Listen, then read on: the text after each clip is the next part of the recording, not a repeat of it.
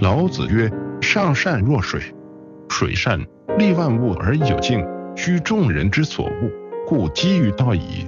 至柔无形，利物不争，书得真性，自在天真。书法还是要学古人，取法乎上。20位历代书法大师，书法皆经典之作，供欣赏学习。欧阳询，他的书法成就以楷书为最，笔力险劲，结构独异，后人称为欧体。其源出于汉隶，骨气静峭，法度谨严，于平正中见险绝，于规矩中见飘逸，笔画穿插，安排妥帖。欧阳询楷书以9成宫醴泉铭，行书以孟殿帖、张翰帖为最著名。王羲之的用笔，欲改中书的立笔起止，在其笔处有错别的按笔动作，多以方笔入纸，而收笔处不着意折笔重按，而是轻提回带。在运笔速度上是缓前急后，在笔画形态上求其匀整求紧，是如列阵，这是一个巨大的变化。经过这一顶革，王羲之将楷书引入了端庄而生动的金体阶段。零基础书法入门，全部免费书法教学视频，连结在描述栏，请订阅本频道并点开小铃铛，接收全部影片更新通知，即可观看新出炉的影片。请在 YouTube 搜寻 AdaHR。关于智勇书法成就，历代书家多所推崇。名董其昌评价智勇书法：每用笔必须折其笔，婉转回向，沉着受数。所谓当其下笔欲透纸背者。清河少基评价智勇书法：所书草书千字文，笔从空中来，从空中注，虽无漏痕，犹不足以喻之。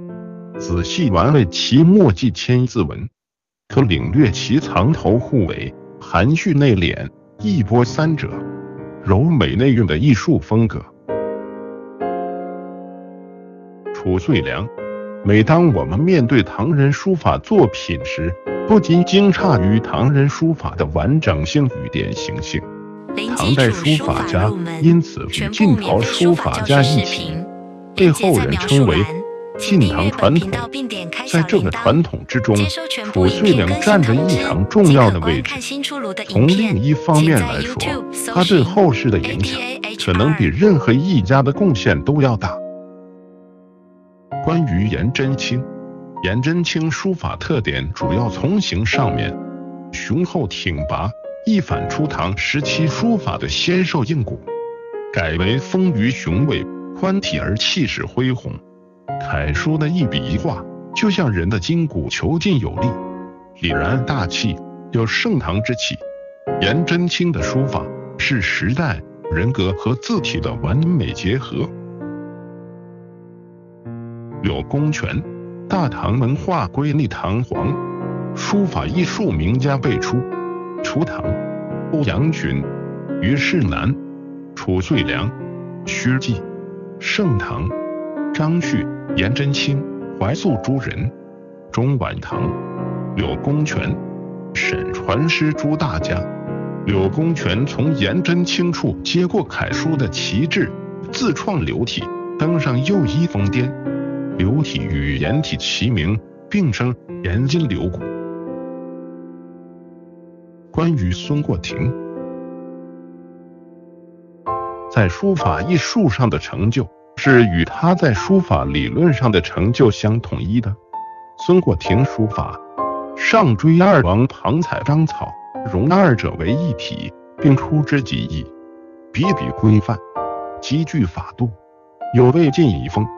细观书谱墨迹，孙过庭既得二王笔法的真谛，又有所发扬创新。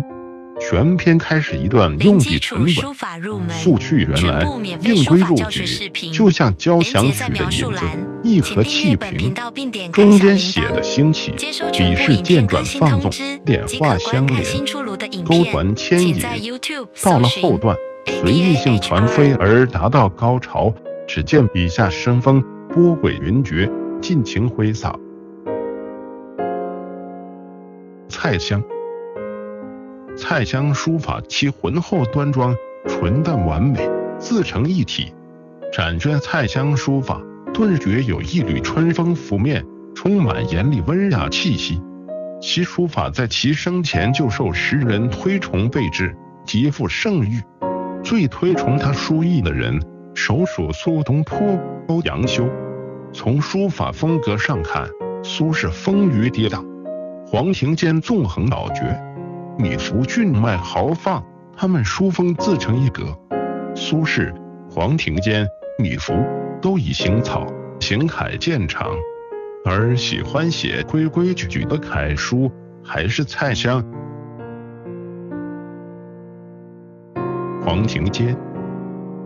黄庭坚书法初以宋代周岳为师，后来受到颜真卿、怀素、杨凝式等人的影响，又受到焦山易鹤鸣书体的启发，行草书形成自己的风格。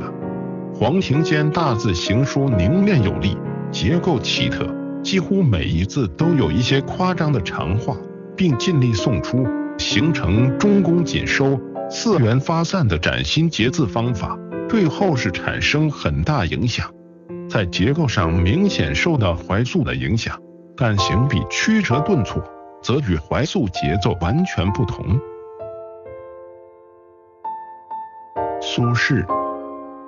苏轼天性非凡，一生仕途坎坷，辗转各地，反而为他创造了见识天下各地书法成就的机会，及供自己把握的充分的时间，这都是他得以研习书法的契机。苏轼创造的书法成就，可以与王羲之、颜真卿并列，成为影响书法艺术史对或楷书具有开创性的三杰。关于米芾，如果不论苏东坡一代文宗的地位与黄庭坚作为江西诗派的领袖的影响，但就书法一门艺术而言，米芾传统功力最为深厚，尤其是行书，实出二者之右。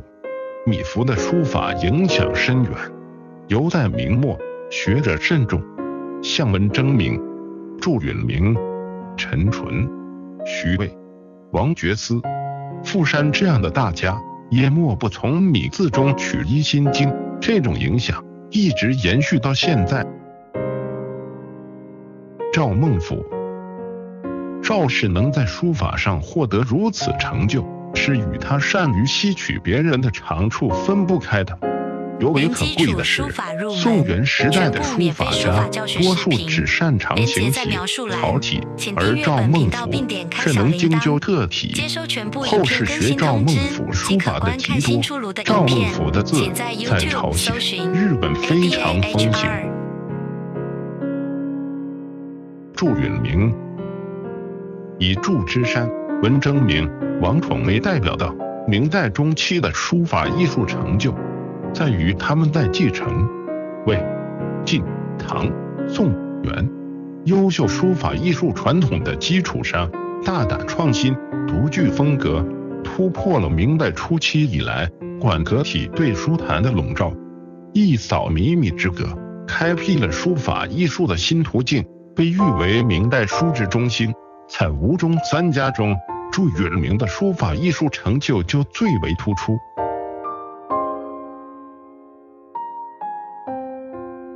王宠，他虽是祝允明、文征明的后辈，却与他们并称为吴中三家。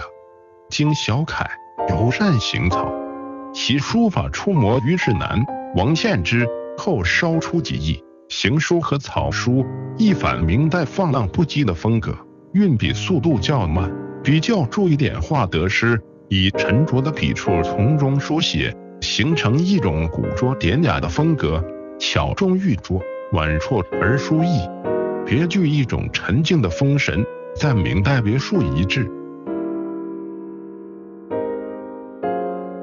关于徐渭，徐渭的书法之所以倾倒了一代又一代的书家，在于他的作品充分表现了书家纷杂而激越的主体情绪，现在常谈到的主体意识，其实在薛巍的作品中早已非常明显。另外，一种明确的书法创作意识也表露无遗，虽然并没有提出明确的概念，并上升到理论上，但不同于文人士大夫的雅文，这一点是肯定的。董其昌兼工楷书、行书、草书，形成身卓秀雅的书法风格。在书法理论上，他强调书法贵有古意，认为书法必须熟透能生，即以身卓之态来演示技法的娴熟，借以表现书法的士气。这些与他在绘画理论上提出的南北争论是相通的。董其昌创造了一种似乎不食人间烟火的秀雅风格。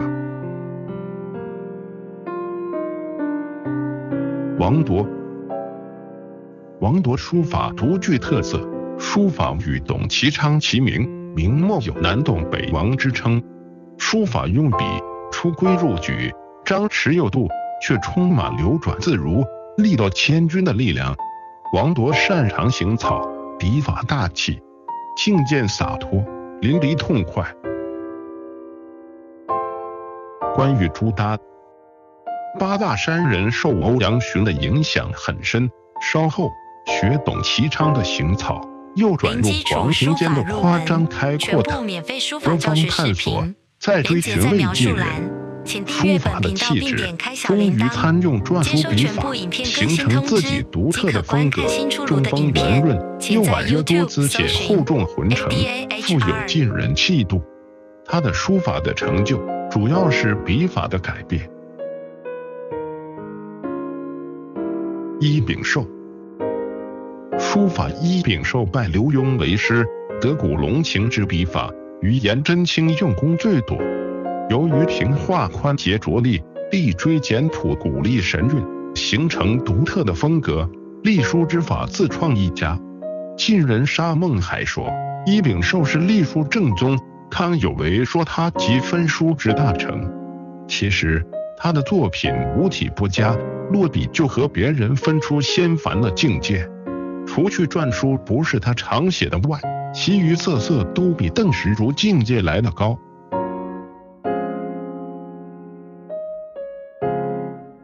启功这四字作品不是集字，而是先生亲作。